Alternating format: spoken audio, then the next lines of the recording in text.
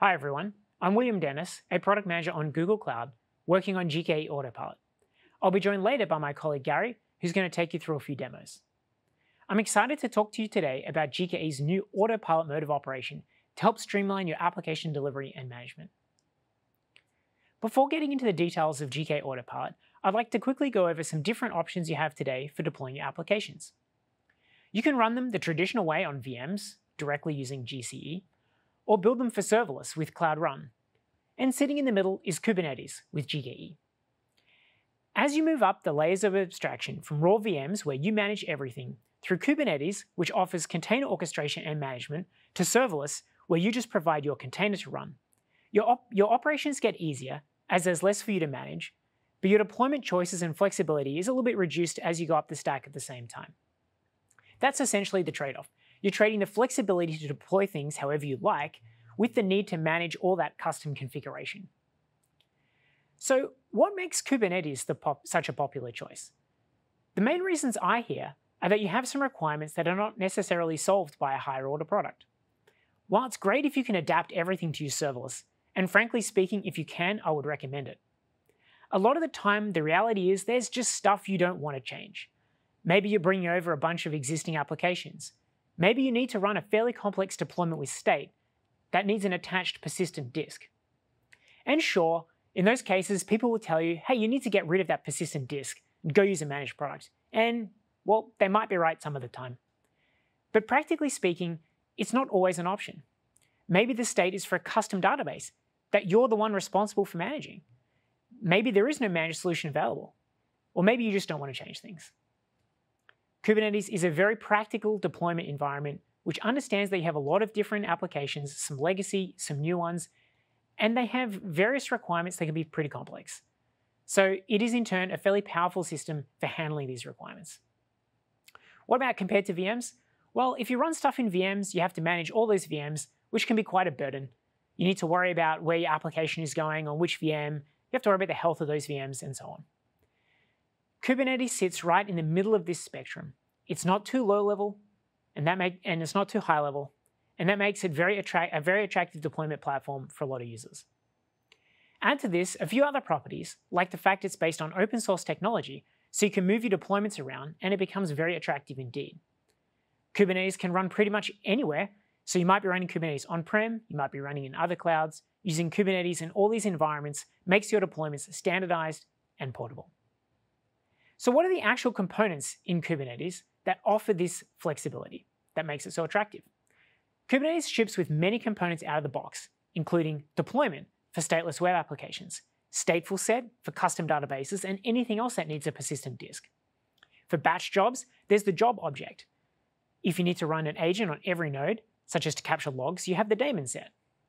Added to this are some scheduling constructs like zonal affinity and pod topology spread patterns that allow you to design your workload around failure domains, as well as priority and preemption that give you fine-grained access to the scheduling priority to enable rapid scaling of high-priority workloads. At a technical level, all these constructs are represented in Kubernetes objects through the Kubernetes API. You can describe a whole bunch of things. Even at this level, at the Kubernetes API level, what zones you want to run in, or how you want to spread your pods for fault tolerance. Say if you want to co-locate two different apps together on a node so that each machine is running the front-end and back-end application while at the same time being spread out over a zone, you can do that.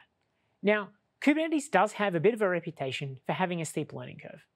After all, there's a lot of different things here, many of which I just talked about. And that reputation may be somewhat deserved. But let me make a couple of claims. Firstly, if you just need to deploy a simple web application, then as my colleague Gary is going to demonstrate, it's not that hard at all. You only need to learn two API constructs, a deployment, which houses your code, and a service, which is how you expose your application to the internet. That's it. So don't feel like you have to learn everything all at once, but know that it's there if and likely when you need it. And secondly, as a professional, you're not necessarily always looking for the simplest tools out there, right? Simple is good, don't get me wrong, but what you really need are powerful tools.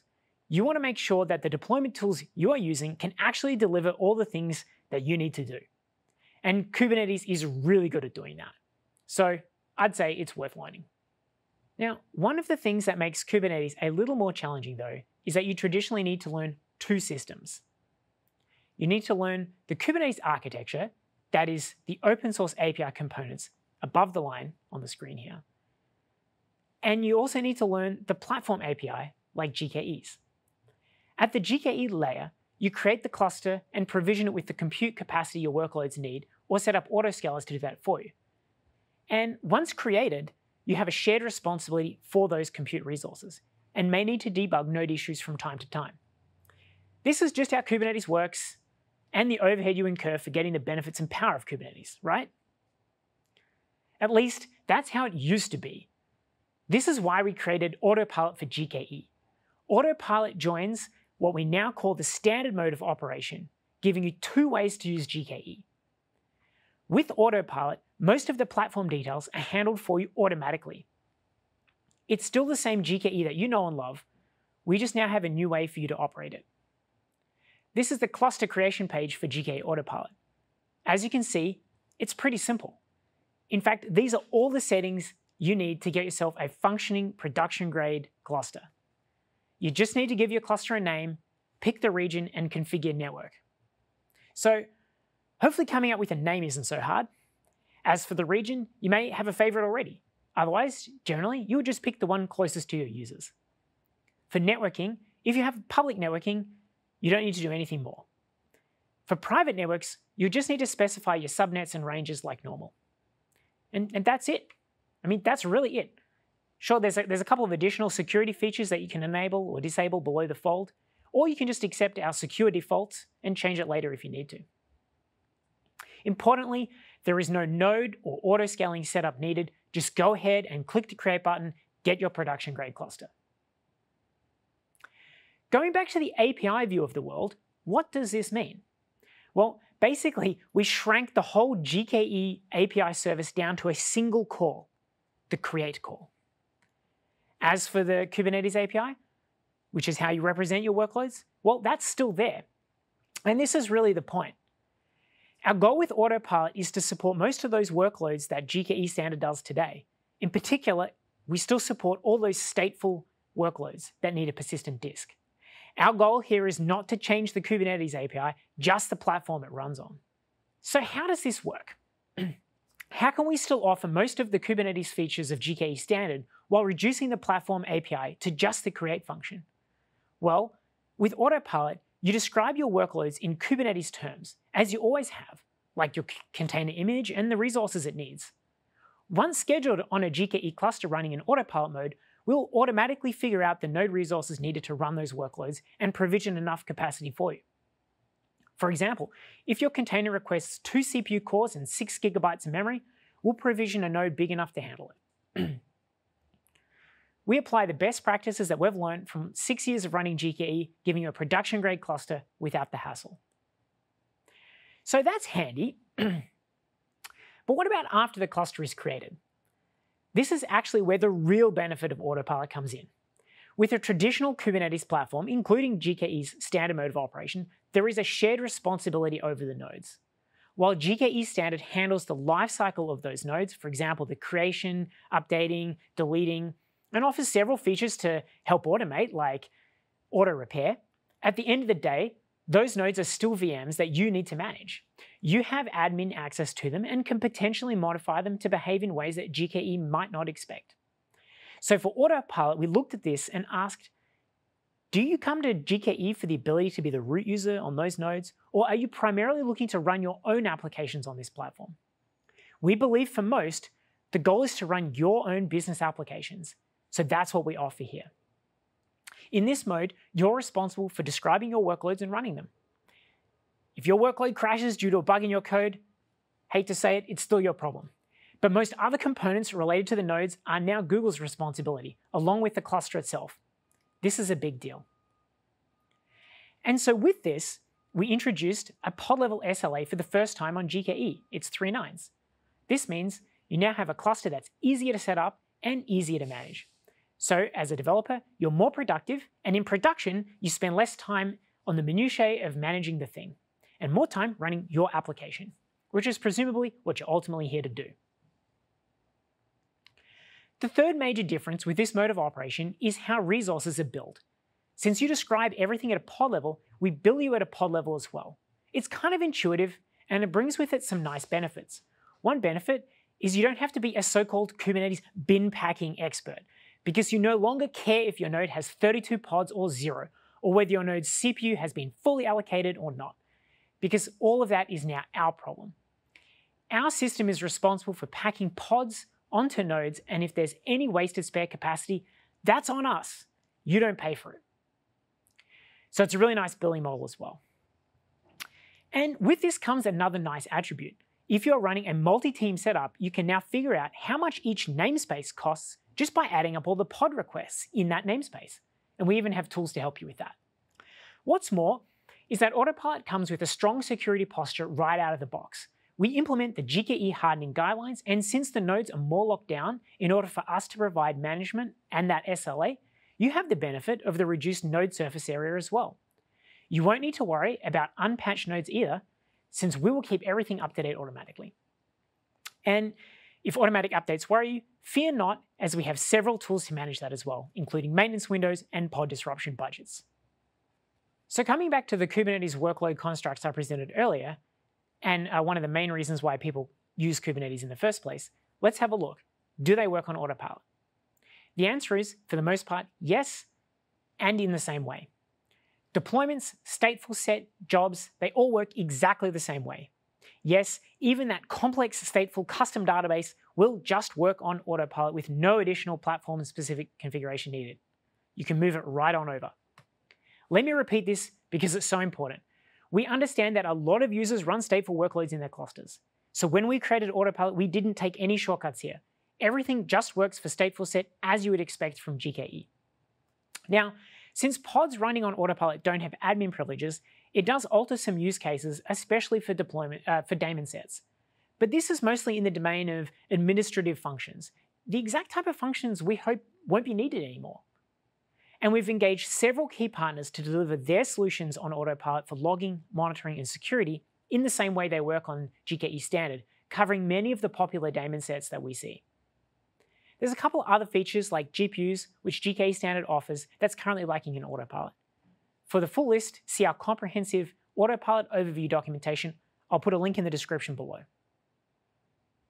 So we launched Autopilot about half a year ago, and companies like Ubi are already seeing the benefit of this approach. Ubi, if you haven't heard of them yet, it's an innovative medical technology startup based in Japan. They found that with Autopilot, they were able to focus more on doing the thing that they created their company to do, which is to build better healthcare solutions, and less on managing the cluster and all the infrastructure. You can read all about this case study on our website, which I highly recommend. Again, I'll put a link in the description below. And with that, I want to hand it over to my colleague Gary, who's going to run through a practical demo using Autopilot. Over to you, Gary. Thanks, William. In this demo, we'll try to deploy a standard web application with a Redis backend on Autopilot.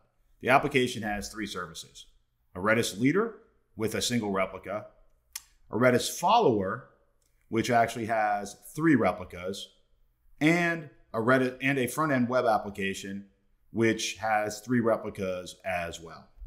Now, let's deploy this application.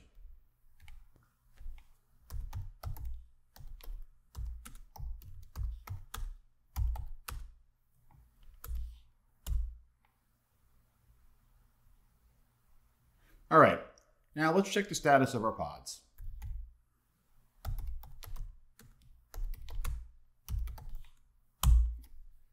Now, notice that we have 1 in the ready state and several in the pending state. That's because we actually don't have enough compute resource provisioned in the cluster. But not to worry, Autopilot will handle this for us.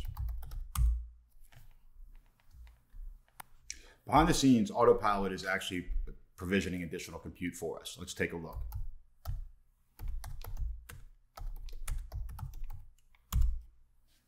You can see that here we've added 1 new node, and we have 2 new nodes in the provisioning status right now.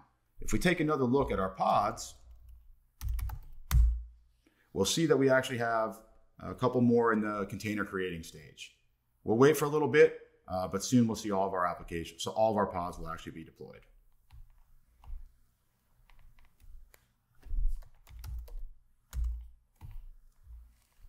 All right, let's check our pod status one more time. All right, all of our pods are running. We'll also notice we now have 5 nodes up and running as well to meet the demands. Now, let's actually test out this application.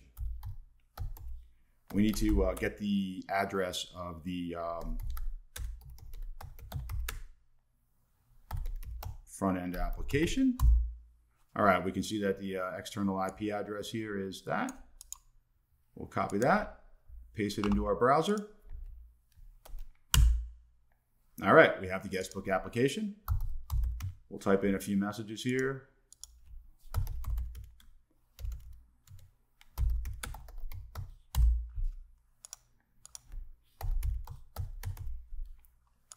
All right, we'll close this out. But if all is working, we should see these messages back again coming from the cache. All right, our application is up and running. All is well. Now in this demo, we showed the ability of Autopilot to automatically and dynamically provision compute as needed by your workload. We didn't get into auto scaling, but William's going to tell us a bit about that, and then I'll be back with another demo to show you that as well. Thanks, Gary. So as Gary showed, Autopilot will automatically provision resources to schedule your pods under the hood based on the resources those pods request. But what about scaling the workloads themselves? For this, GKE offers 2 pod-level scaling options. The vertical pod autoscaler can increase and decrease the resources used by the pod. It does this by monitoring the resource utilization of the pod, and it can adjust the pod requests, either increasing it to improve performance when it notices more CPU might be needed, or decreasing it when it sees that the CPU is being underutilized. And with Autopilot, that's all you need to do. Autopilot will ensure that you have the right node resources available to run those resized pods. And of course, you only pay for the precise resource requests of your pod. To enable in GKE Autopilot, create a vertical pod autoscaling object that references your deployment.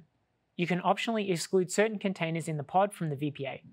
I'll put a link to the documentation in the description below. The other workload scaling option is the horizontal pod autoscaler, or HPA.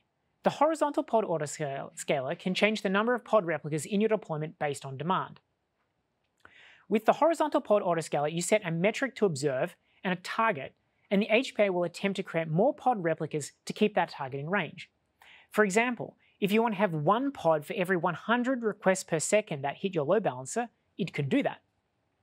With GKE Autopilot, you can just set and forget this HPA and let it handle the usage spikes for you, as Autopilot will provision and deprovision automatically the compute resources needed to handle those pods. And of course, as always, you only pay for running pods. To enable, create a horizontal pod autoscaling object that references the deployment to be scaled, specifying the minimum and maximum replica counts, the metric to be observed, and your desired target.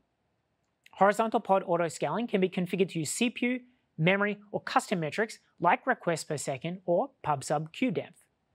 Now I'd like to hand it back to Gary, who's going to show you a really cool demo of using Autopilot with a horizontal pod autoscaler to handle a pub sub queue.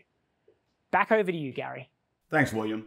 In this demo, we're going to show how to autoscale a pub sub workload based on metrics provided by Google Cloud Monitoring. As you can see, we've already created a topic named Echo and a corresponding subscription named Echo Read. The goal for this demo is to scale the number of subscribers for this topic based on the number of unacknowledged messages remaining in the subscription. As you can see on the screen, PubSub conveniently provides this metric for us, and later we'll actually show how to configure the horizontal pod autoscaler to use it. Now, this is all made possible by using the custom metrics adapter, which will provide cloud monitoring metrics for our cluster. Now, while William was talking, I actually took the liberty of deploying this adapter. So let's take a quick look just to make sure everything's running. All right, so now we see we have our custom metrics adapter up and running. Now we can actually check to make sure that the metric that we want is available by querying the Kubernetes external metrics API. And here in the response, you'll see that we have our subscription number undelivered messages metric, and we actually see that we have it for our actual subscription. So we'll be set up to use this in the HPA later on. But before we can deploy our application, we'll need to configure an identity the app can use to authenticate with Cloud Pub Sub. Autopilot workloads use workload identity, which is the recommended way to access Google Cloud services from applications. It provides improved security and manageability over using things like secrets or mounting token files, which are insecure. First, let's create a dedicated namespace for our application. Great, we'll use a namespace pub sub. Next, we'll need to create a service account that we'll actually use in our deployment metadata. We'll call it pub sub service account. We also need to create a Google Cloud service account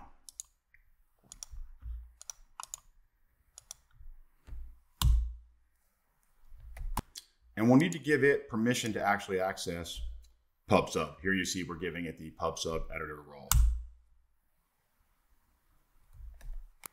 Next, we'll actually bind the Kubernetes service account with the Google service account.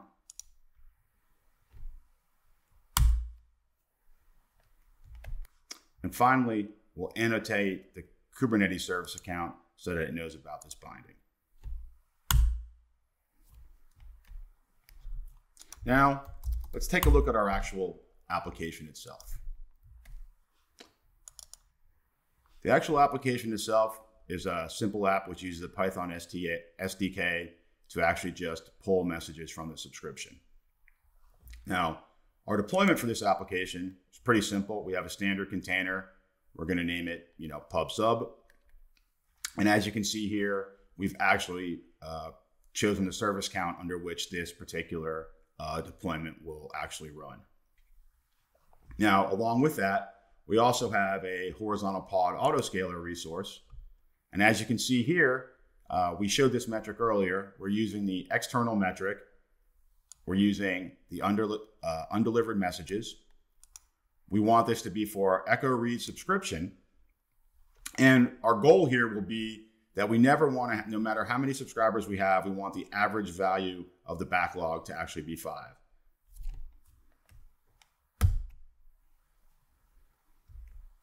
All right, so let's actually deploy our application. First, we'll just set the default namespace for our context. Then we'll actually deploy our pod.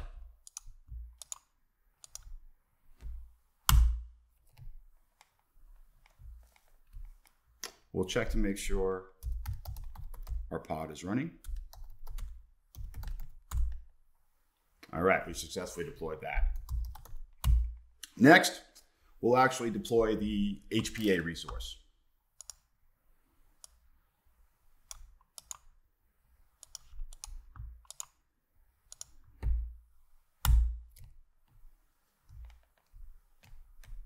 Let's take a quick look.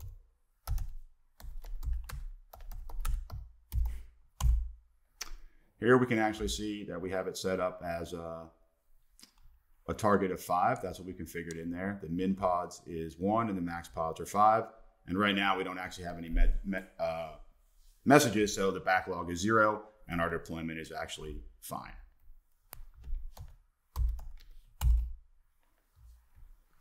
Now, let's actually generate some load.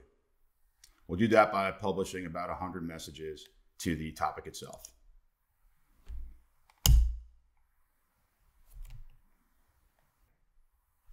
All right, now that our message has been there, let's take a look at the HPA itself.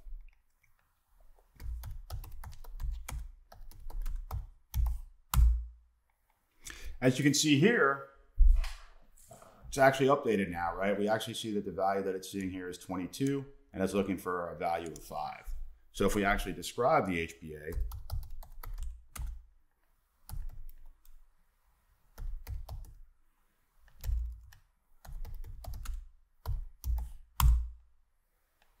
we'll see that it actually wants to trigger up and auto scale our stuff up to the max size of actual 5.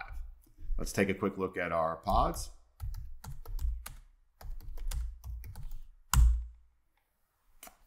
You'll see that we've now actually scaled up to 4 pods and we have a 5th pod pending.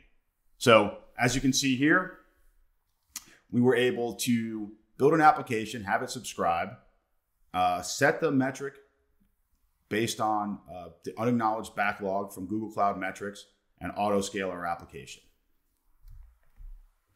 And once again, the great thing here was we didn't have to worry about any of the underlying compute resources required for this to actually work. All right, you'll see that our container is actually creating. And yeah, and that's about it for this demo. So thanks, William. Back over to you. Thank you, Gary. That was a really powerful demonstration of what Autopilot can do. All you need to do is add your Kubernetes workload and we'll take care of everything else. Well, that's GKE Autopilot. To learn more, you can visit the link on the screen or those in the description below. Thank you.